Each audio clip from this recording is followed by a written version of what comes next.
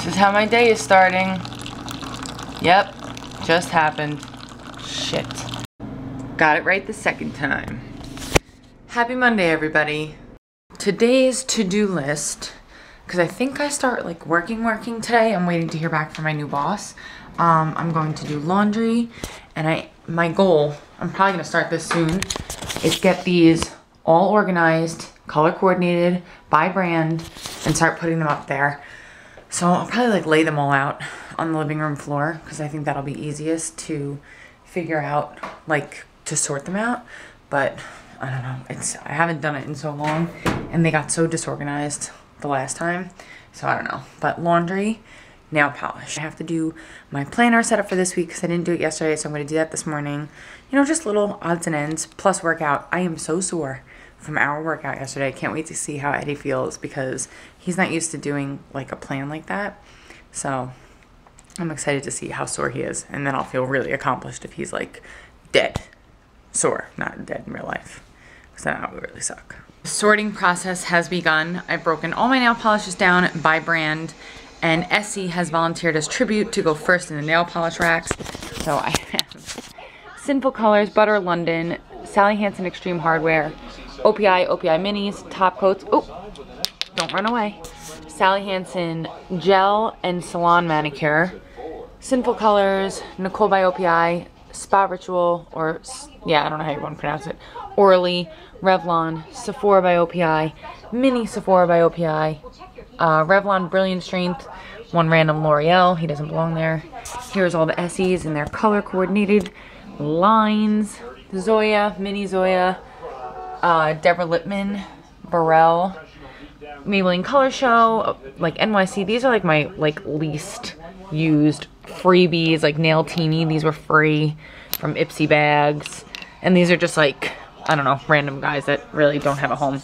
So these are gonna go in first, and I'm deciding between pink, purple, then this. I don't know, like it looks really pretty once it's all done. I know how excessive it sounds, but trust me, you'll like the outcome as much as I do.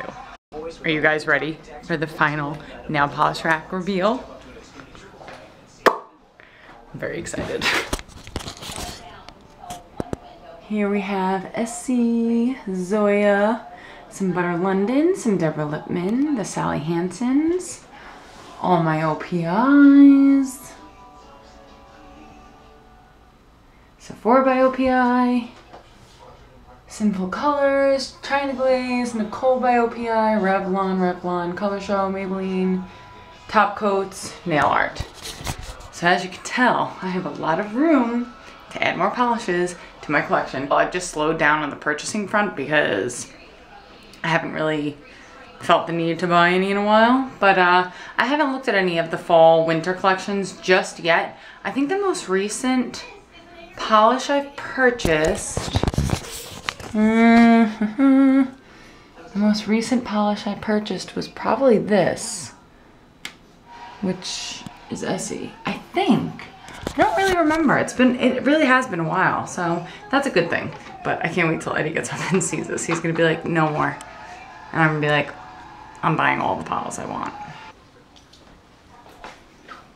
Hey.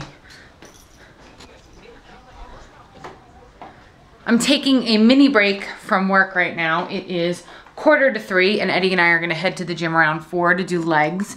But I'm gonna pre-prepare some of what I'm making us for dinner tonight. What I'm making is chicken meatloaf in butternut squash. It's actually a recipe that aired last week on the Chew, which is a talk show. I don't know if anybody has seen it, but I really like it. If you like cooking, it's a really good talk show. They made it with turkey. I don't like ground turkey, and I'm actually getting Eddie to try it, so I'm pretty excited because he says he doesn't like butternut squash, but I know he does. So yeah, so what you do is you cut the squash in half, or you can buy it pre-cut in half. I just didn't. And you scoop out the insides. This one is significantly larger because I could not cut them well, but I'll give him this piece, and it probably will work out better. But if you can cut them evenly, do it.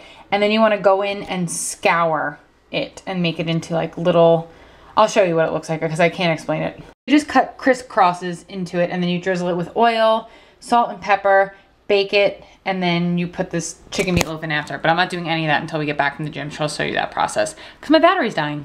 I had to leave you guys home when we went to the gym just now for leg day because the battery completely died on me.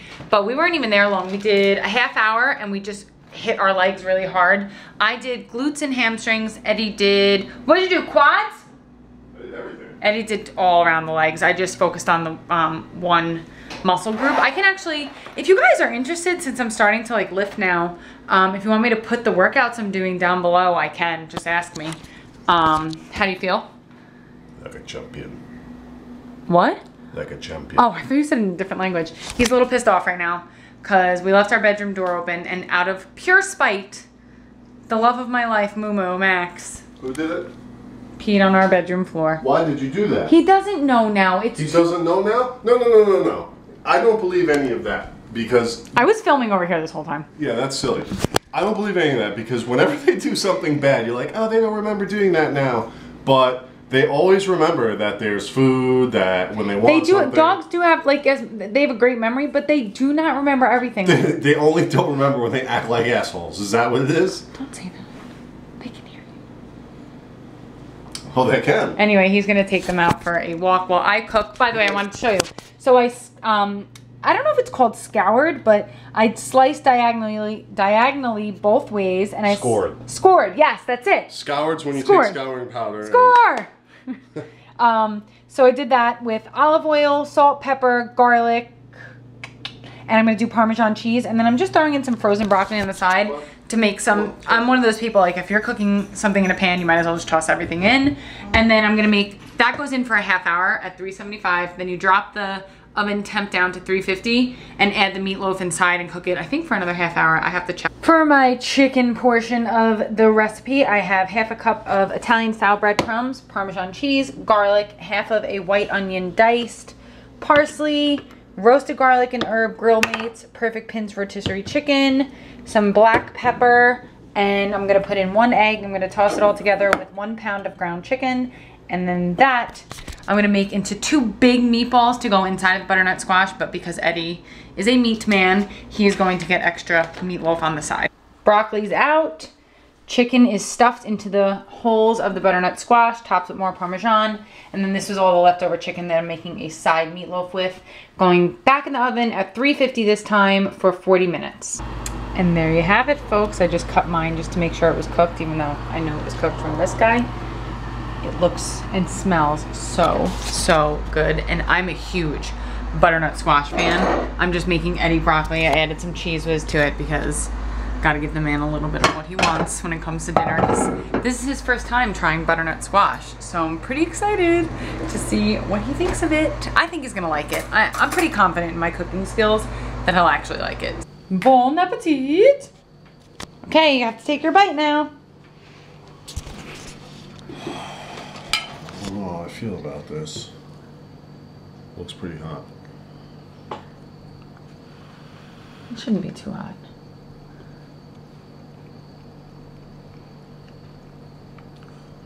Wow. It's really good. Are you lying? Yes. No, it's really good. It is, right? Butternut squash is delish.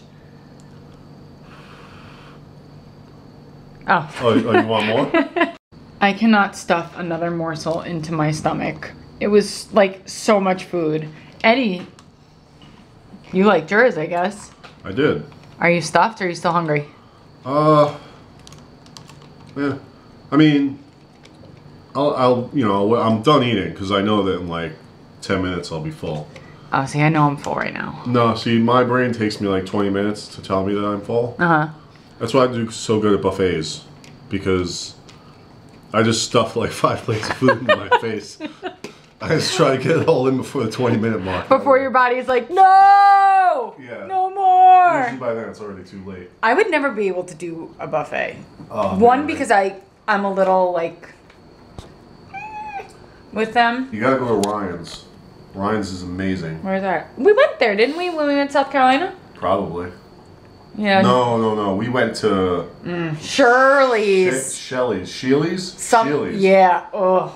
The food tasted good, but it was just kind of scary. It was like somebody's house that they had converted into a cafeteria, but then converted into a buffet. From what I remember is I was extremely overwhelmed and grossed out.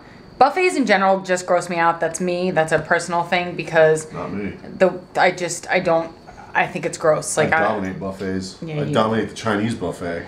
Oh, that's like the one I would never, ever, ever go to as a Chinese buffet. My grandparents loved going to those. I don't eat like the seafood, but I manhandle me some General Chow's, fried rice. I just think about all the people. Oh no, it is terrible for you. I mean like dirty wise. Like I think about all the people sneezing on that stuff and like the salad bars at places. There's like weird people. Put their heads under there. There's always those people though that like pick with their dirty butt hands into the salad bar. Yeah, I mean like the kids with their dirty butt hands sticking their. Yeah, that's what I'm saying. Like that's what buffets really skeeve me out. Oh man, that never bothered me. Like you just don't care. Like I overthink everything when it comes to like food and like I get skeeved out very easily. Like even with like raw meat and stuff. Like it just if something looks weird to me, it turns my stomach and I just can't eat it. And that's like what buffets do. Buffets just turn my stomach. Like when we went to that one, all I ate was rolls. And it was like a waste of, like it's a waste of money for me to go to those. Not me. You go with me, you know you're getting your money's worth. Well, meanwhile, yeah, that's like Eddie at a wedding. Don't invite us to your wedding. I'm just letting you know. Don't invite us to your wedding because Eddie will clear the buffet and eat everything. And then as he's sitting there and they're doing past hors d'oeuvres, he'll just collect plates and plates and plates of food. You, miss, were grabbing them for me and piling them up, okay? I didn't even ask for them. I went up to get sushi and I came back and there was like 5 plates of prosciutto and chicken sitting next to me. I knew he liked it, but then I was embarrassed. But you're like the person that's like, you shouldn't do heroin, but here, have this. I'm an enabler. You are, that's the word. A martyr.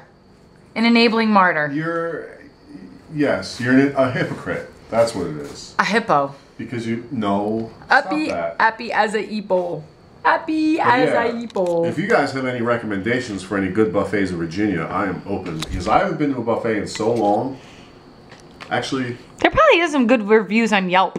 I'm going to have to look. It would be Alexandria. It would be Alexandria, Virginia, Washington, D.C., Arlington, Woodbridge, Maryland, I guess, like Southern Maryland? Yes.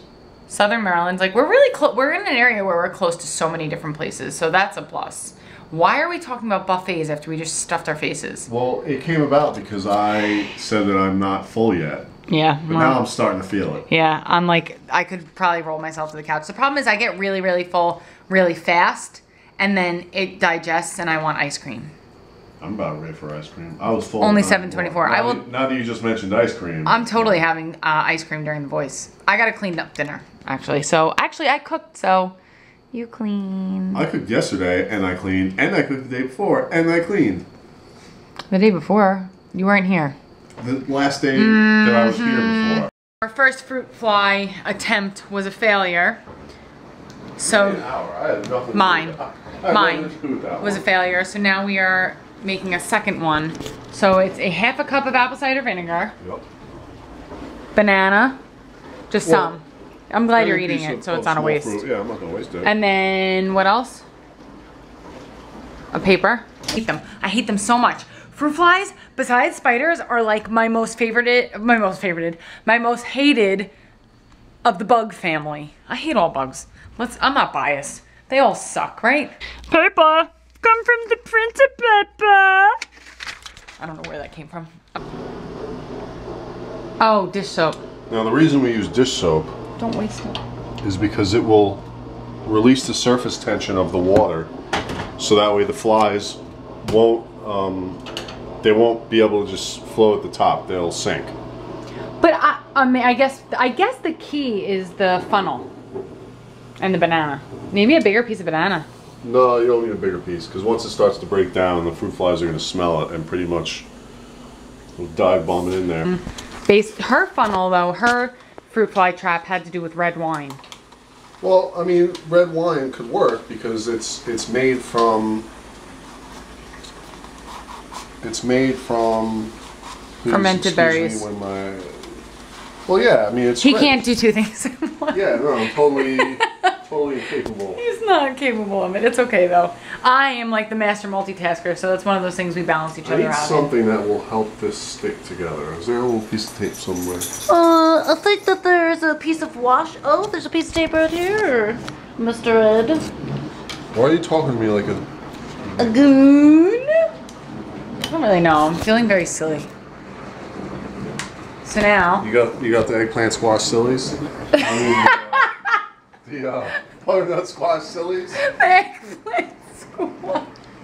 Eddie doesn't eat many vegetables, can you guys tell? Carlin, big jokes.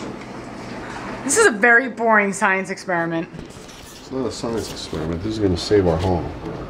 Save our home. Save our home. So help me. Now, God willing, the fruit flies will go in there and die. Alright, kiddos, I'm gonna go ahead and call it a night. I had my gelato, which is probably what? I'm very upset because I have a sink full of dishes because the dishwasher is being run, and I'm going to watch the rest of my show in bed, and I'm not gonna be able to empty it and reload it before the night is out. Don't look at me. But Eddie for the win. He already caught one. So let's see. I hope for there to be at least... Oh wait, there's two in here. Oh yeah. Yeah, you didn't see this guy because he's floating. He's floating in the abyss. Look. Oh, he's hanging on. Yeah, he's dead. He's dead. The other one... Yeah, This guy, no, he's dead too because the apple cider vinegar touched him. So your method wins. Eddie Schroeder, master fruit fly killer. Kill him dead. Why'd you poke yourself in the head? I was hearing myself. Oh, your ear? Is that how you hear yourself? You hear yourself? Like That's what you do. When you sing, hear yourself? no, one, you go, hey. Ah. Still sounds the same. yeah, but you hear. Ah. Okay, we love you guys. We'll see you tomorrow.